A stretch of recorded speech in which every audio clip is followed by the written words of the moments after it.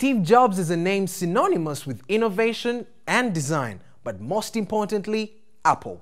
But what are Apple products and what sets them apart from all the rest? Welcome to Campus Age. I'm your host, Aaron. If you're a gadget guy or girl, you are going to love this episode. This is what we have coming up.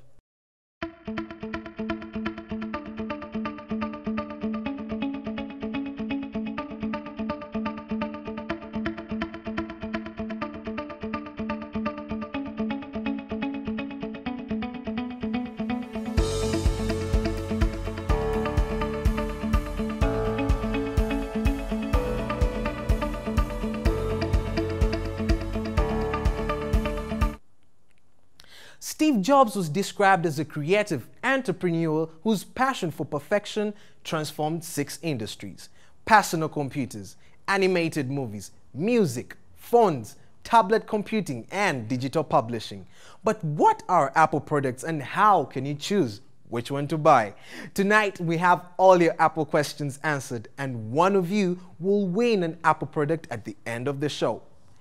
Jovan visited the Apple store in Village Mall, Bugolobi to find out what sets them apart. Take a look. Yes, Jovan. Nice meeting you again. Pleasure to meet you. Just a quick one. Want to know, what is a smartphone? That's a very good question, Jovan.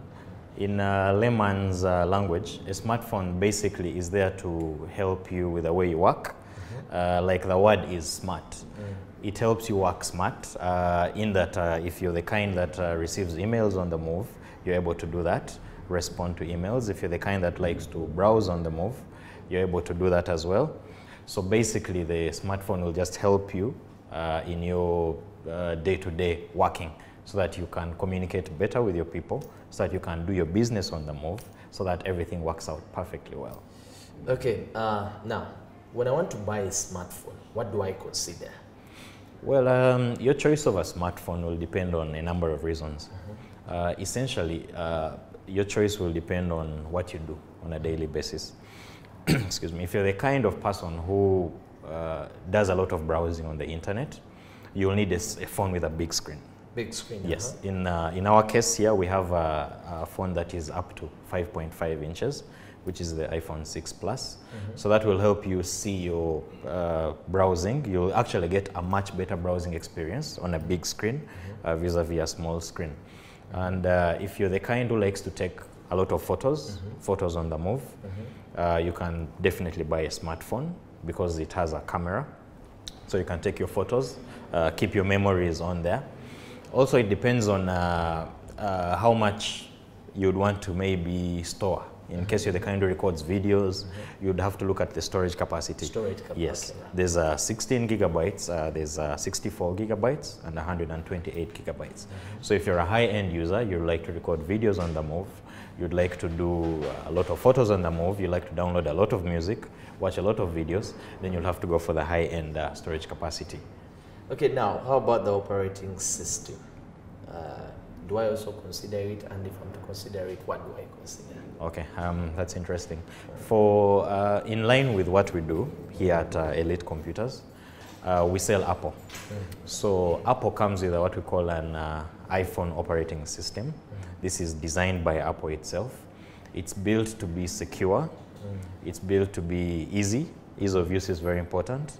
It's built to be innovative. It's futuristic. It will help you with some of the things you do on a daily basis. I'll give you an example. With iOS, you can actually print wirelessly. What is iOS? From your phone. iPhone operating system. Okay, iPhone operating. You can actually print wirelessly from your phone to a Wi-Fi AirPrint enabled printer. You don't need to connect any cables with iOS. Okay. And iOS is bug-free. Till this date, we are not affected by viruses at all. So you don't need to worry about what you're downloading, what you're sharing with your people. You just work without any worry. So operating system is very important when choosing a smartphone as well. Now there are students that are asked to bring a laptop for a certain course and they bring tablets or iPads.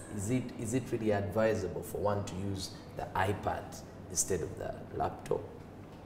Well, your choice of a tablet or your ordinary computer will also depend on what you essentially do.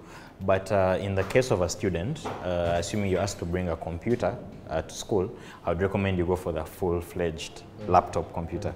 The reason why I recommend that is because the iPad will do some of the things that you do on your computer. You'll be able to do your emails, your internet, maybe do some productive work in terms of Word, Excel, and PowerPoint. However, you may not be able to do some technical things that you may have done on your laptop. For instance, you may need to install a specific type of software. For instance, assuming you're an engineering student or you are an architect, you'll need to install programs that are designed for that kind of work that you're going to be doing in school, which you may not be able to install on your tablet, yes, but you can install on your laptop.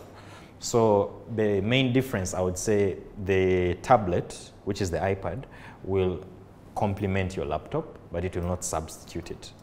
See, the laptop can do everything the iPad can do, but the iPad cannot do everything that the laptop can do.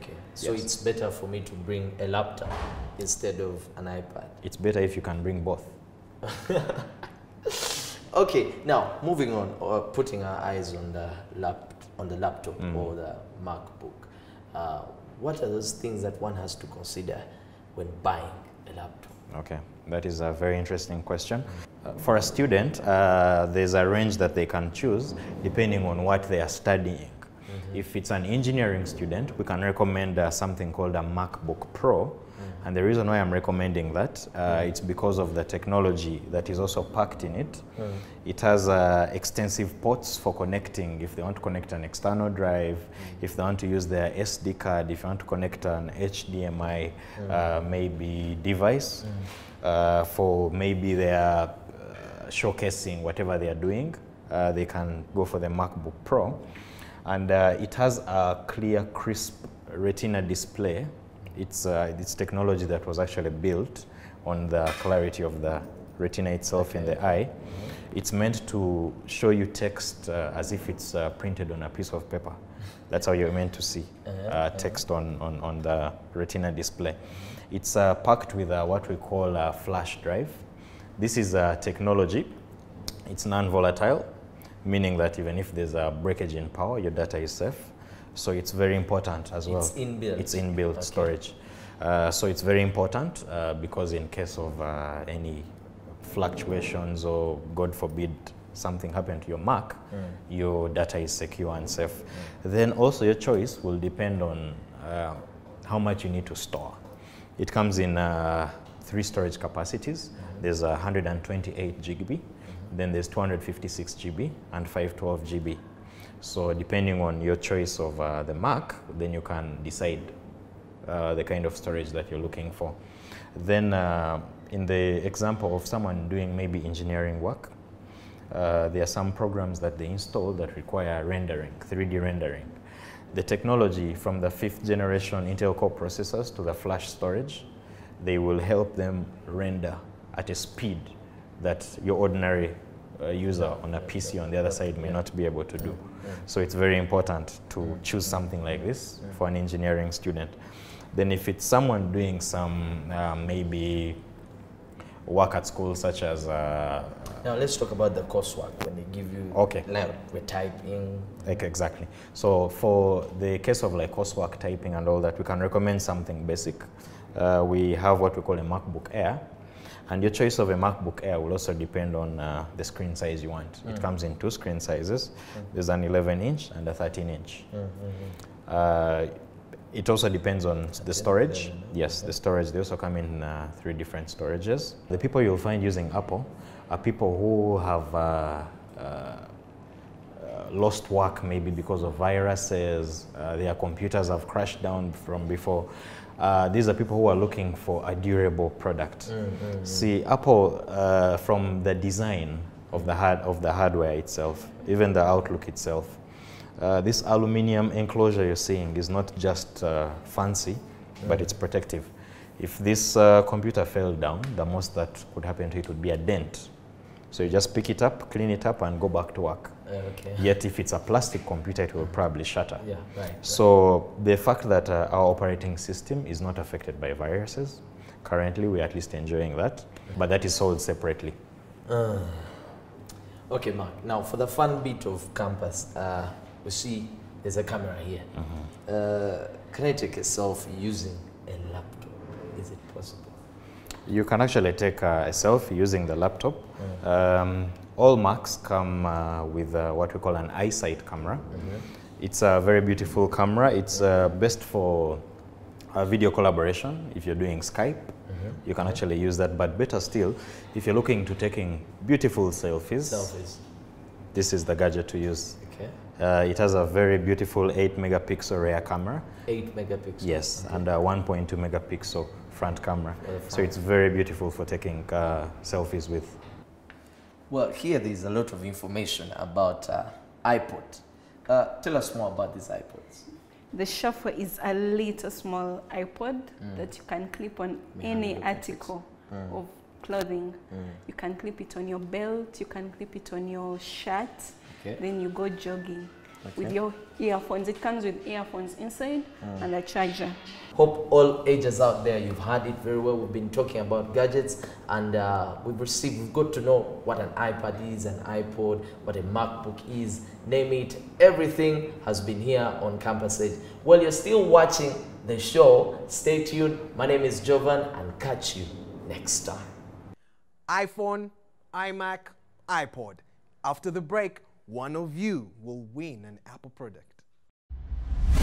This is Campus Edge. Like us, follow us, stalk us. We love the attention.